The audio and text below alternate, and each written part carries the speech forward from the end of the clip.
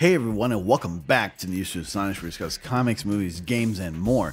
My name is Ronnie, and today I want to give you all a quick update on Spider-Man No Way Home news. Now, I'm using a couple of resources backdating from when Alfred Molina spilled the beans months ago that he's in the film to a Twitter profile that goes by Spider-Man No Way Home updates and leaks.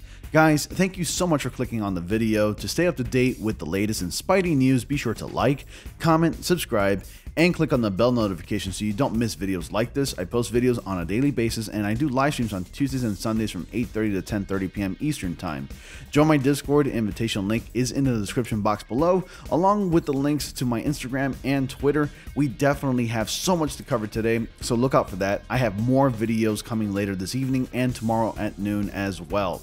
So, the Spider-Man No Way Home news has been building up a lot of steam, starting with the interesting tweet that I found on Twitter. As I always say in my videos, take everything with a huge grain of salt, since most of this information can't be substantiated. Remember that everything we've been hearing about Tobey Maguire and Andrew Garfield appearing in the film has been nothing but leaks and people claiming to be sources that Tobey Maguire and Andrew Garfield are indeed in the film. So don't take it as me being one of those content creators who acts like Tobey Maguire and Andrew Garfield are in the film because I'm telling you so.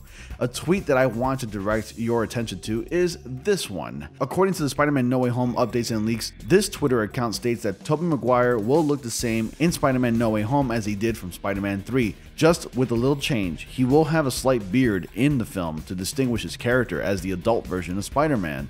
Well, that makes sense, since out of all the Spider-Men we've had on the big screen, Tobey is the oldest. Tobey is only about 8 years older than Andrew Garfield and almost twice the age of Tom Holland. Still, I believe Tobey Maguire can pull off another Spider-Man movie with only being 46 years old. It would make perfect sense for him to take on the mentor role, albeit a mentor who's a bit washed up and showing his age already.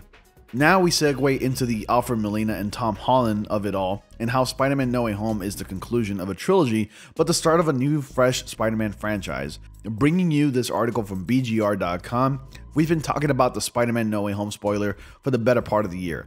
As we kept getting more and more evidence that backed up the early rumors, No Way Home wouldn't just be the last third standalone Spider-Man story in the MCU.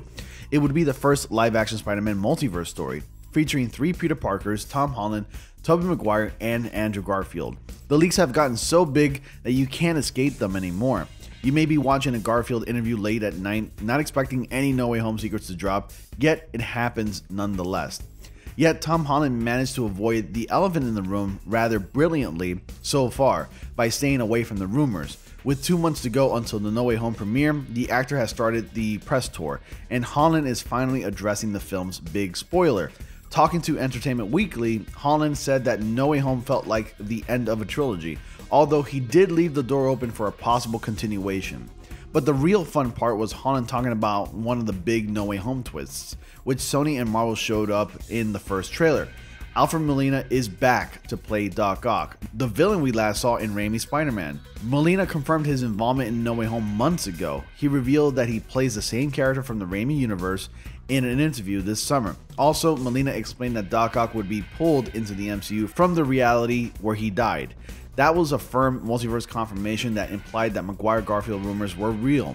Sony and Marvel only revealed the multiverse aspect of the story in the first trailer.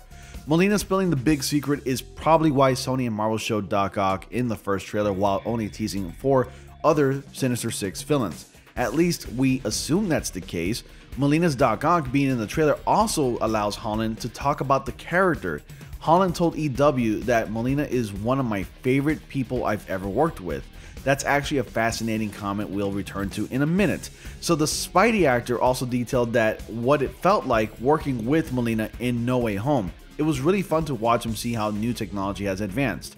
Holland adds, when he was making these films, the arms were puppets, and when he did it, they're all imaginary and CGI. It was quite cool to see him relive it, but also relearn it. We expect Holland to battle Doc Ock, but the real rematch the fans want is between Maguire's Spider-Man and the villain. On that note, Holland said that the fight scenes are a lot more visceral, with a lot more hand-to-hand combat.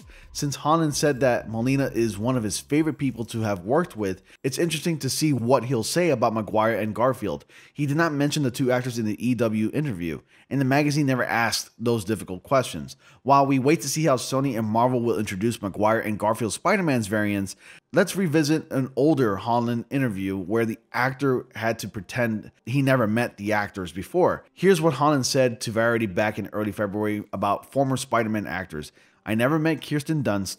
I met Andrew once at the BAFTAs. He was lovely. He was a really nice bloke, and we had a good chat. It was quite soon after Spider-Man Homecoming had come out. He was really positive and nice.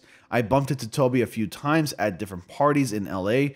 He was also really nice. They seem to be lovely, really nice people, and I hope they enjoy our movies. I hope they enjoy my Spider-Man movies." And there you have it, folks. Everything there is to be said about Spider-Man No Way Home so far. Tom Holland sure is doing an amazing job in not spilling the beans about Spider-Man No Way Home. What are your thoughts about all of these leaks, rumors, and news? With all the information we've been given from people claiming to be sources, to sneak peek of unfinished trailers, to rumors online, I think I can say with certainty that all these leaks and rumors are most likely to be true, but I'm still gonna take everything with a huge grain of salt, and so should you guys that are watching this video. Also, before I end this video, soon after the post from Twitter about Tobey Maguire looking the same from Spider-Man 3, the Twitter account also had this to share. So the second Spider-Man No Way Home trailer is coming before Eternals. That's why the photos dropped. Shots were decided long ago. It's being finished as of now. We'll go into dubbing very soon. Spider-Man No Way Home second trailer will be coming very soon this month, supposedly coming the 25th of this month, according to rumors. Plus, additional photo leaks of the Rhino was posted online. In the photo, it shows the Amazing Spider-Man 2's Rhino locked in one of those prison cells that Doctor Strange has underground in the Sanctum Sanctorum, and judging by the photo, it does look legit. Although blurry, it still looks a lot like the set from the Spider-Man No Way Home, where Doctor Strange is trying to cast a spell to help people forget about Peter being Spider-Man. Now, for obvious reasons, I will not be posting or sharing those photos in this video, with the fear of having this video taken down, if not worse, my channel being struck down, if anything. But you all let me know what are your thoughts about that down in the comment section below as well. So be sure to like, comment, subscribe, and click on the bell notifications so y'all don't miss videos like this. Follow me on Instagram and Twitter, and as always, I will see you all in the next comic panel.